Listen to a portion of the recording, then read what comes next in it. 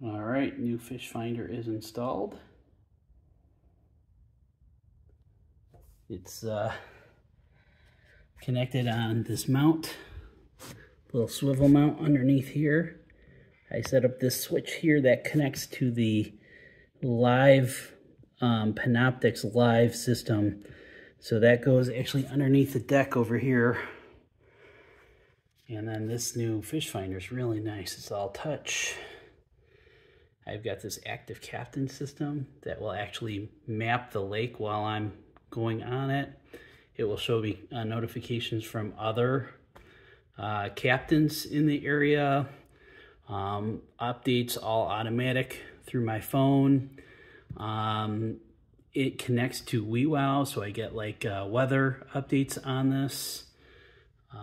It's pretty cool. And then you can see here's like sonar, all the different types of sonar that you have on this, and then you can create split screens. So I can do combos. So like here's combo of the chart plotter.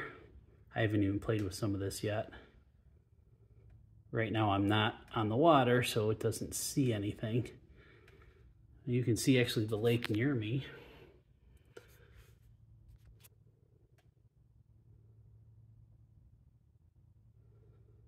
So pretty cool. I don't think the gauges are going to work. The compass will work. I don't know about any of the other stuff. The engine won't work. I can connect this to the engine. I just haven't run any wires to do that.